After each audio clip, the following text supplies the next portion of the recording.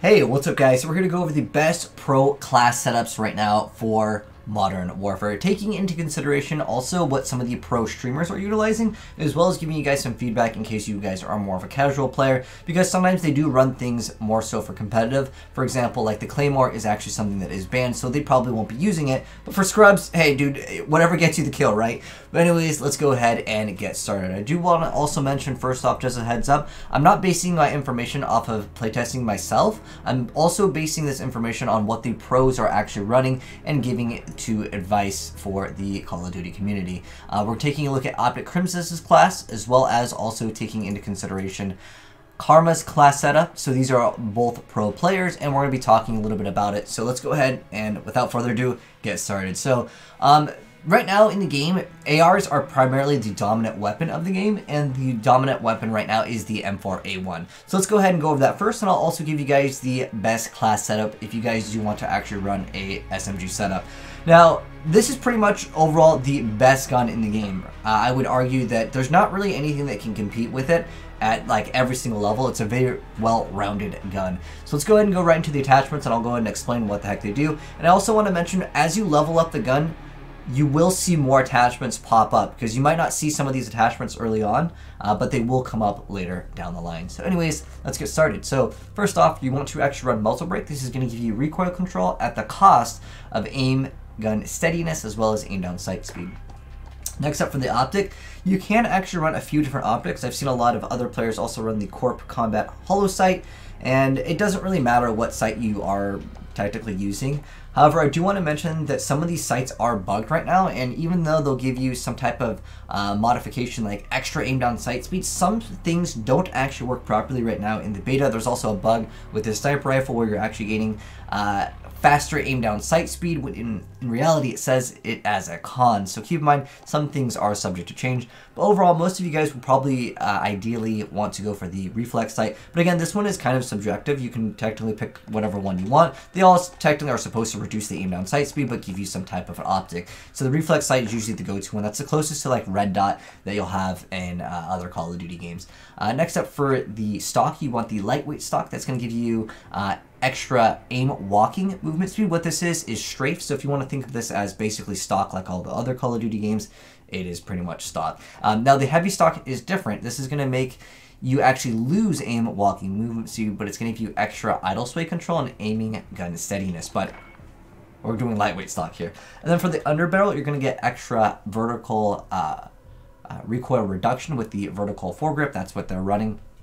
And then as far as magazine goes, on almost every single gun in the game, it's going to obviously give you extra ammo capacity, but it's actually going to reduce a lot of time the movement speed and aim down sight speed. So there are a lot of negatives with attachments in this game versus previous Call of Duty games, just as a heads up. And then for the grip, this is pretty much the go-to on every single gun. It's going to give you extra aim down sight speed and sprint to fire speed. Basically, in this Call of Duty game, a lot of times the sprint out and sprint in and out speeds are a lot slower, so that's just going to help out with that. And occasionally you will see people run some of these. I'm almost 100% betting that wounding will be banned in competitive, but if you guys do want to run as an extra attachment, if you don't need a sight, this is actually going to be very, very good.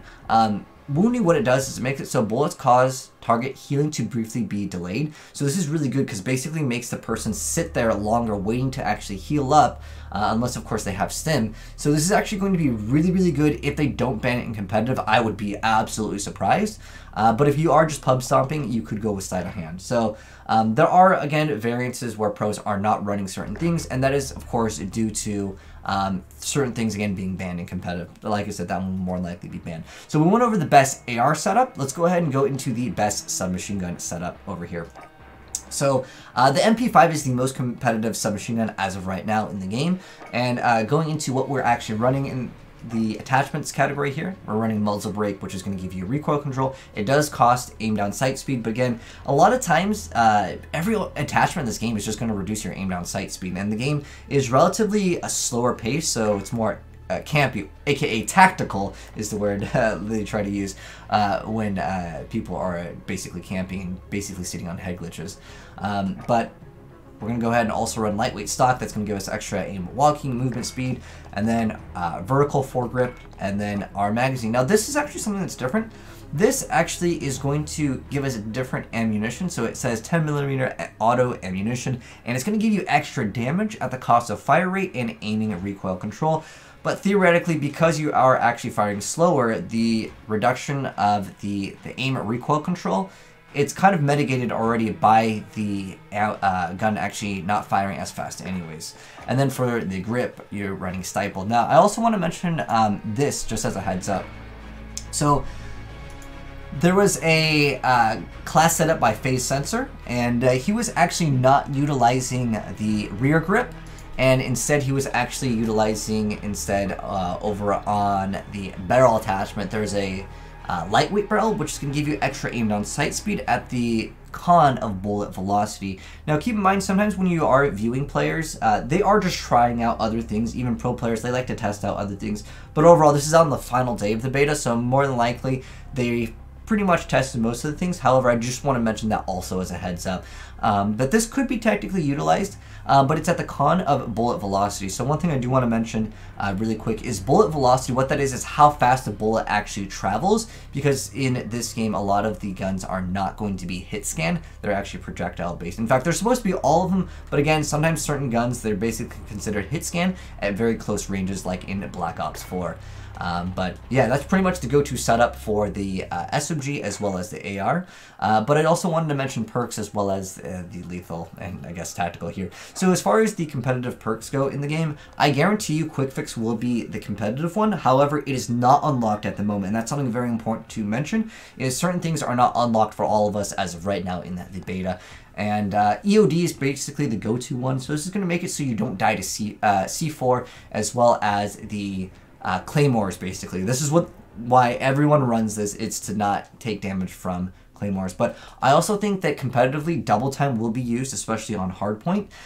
So basically, this gives you double the duration of the tactical sprint, and you get to also increase your crouch movement speed by 30%, which can be quite good if you don't want to run around making sounds, because in this game, you don't have dead silence as an ability to just throw on like a perk. So this can actually be quite decent for that as well if you want to kind of sneak around. And I did see some of them did use this in the very beginning. Most people ended up swapping to EOD. And then for perk slot 2, it's got to be Ghost. With everyone running the personal UAV and the regular UAV, this will definitely be the one that literally everyone is going to be using. And then Kill Chain can also be really good just for, you know, just cheeky gameplays if you want to go ahead and stack some streaks. And then for perk slot 3, everyone is running Battle Hardened. Because there's no pick 10 system and people aren't just slamming all of their pick 10 onto gun attachments, because you can just equip a bunch of gun attachments in this game. Everyone's going to have those tactical, you know, flashes and stuns, and this Battle Harden reduces the strength of enemy flash, stun, and EMP effects. So that is pretty much the perk slot. For the lethal, I mean, most people are running either Semtex or the Frag Grenade. The reason why you won't see people utilizing Claymore is this is 100% going to be banned in competitive Call of Duty anyways. And keep in mind, I'm looking at pretty much a lot of the pro streamers' different VODs to see what they're playing, and I just showed it up on screen earlier. But basically, this is technically, I will say that it is pretty good for objective modes. But again, this is because they are playing competitive, they won't have access to it. So a lot of times they're practicing for it, competitive. And then for the tactical, honestly, I feel like a lot of times with the flash and stun, your opponent is actually going to hit you anyways. I saw a few people trying the stim. It honestly is kind of slow.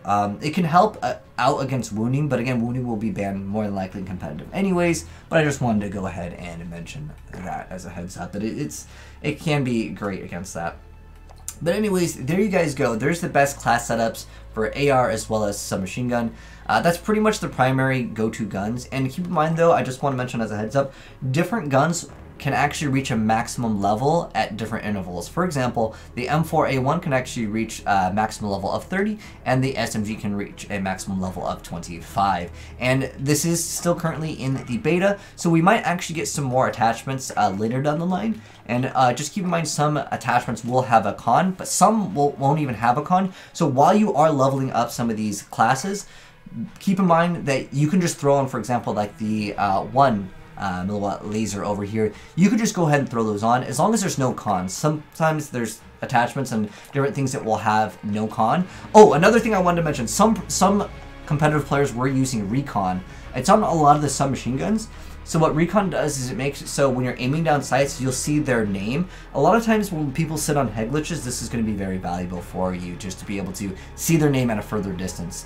But like I said, wounding is definitely going to be very, very good. But anyways, hopefully this video was informative and helped you guys out. And let me know, guys, if you guys think there's any other things that I missed out on. Definitely let me know in the comment section below. But I feel like this is, even when the game fully launches, this is probably going to be like the go-to class setups, especially with the perk section when the game finally launches. But anyways, thanks for watching, guys. Hopefully, again, this video helped you out, and if it did, drop a like on it. If you're new here and do want to see more Call of Duty content, hit the subscribe button, turn that bell, and you'll definitely see more. But I also want to give a shout out to all the people that I use their class references to, so I'll also link them down below in the description box. But honestly, if you go to any competitive place, they are literally just running this. This is literally the best class setup by Crim6, and pretty much everyone is running this one. So this is like your ideal one. If you're not sure if you want to run sub or AR, I honestly want to say that the submachine guns will probably end up getting a buff when the game fully launches, or perhaps next week when the beta becomes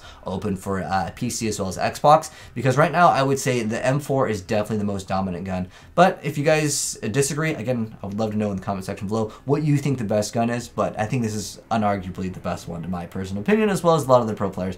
But anyways, thanks for watching, guys. Have a good one. I'm signing out. Peace.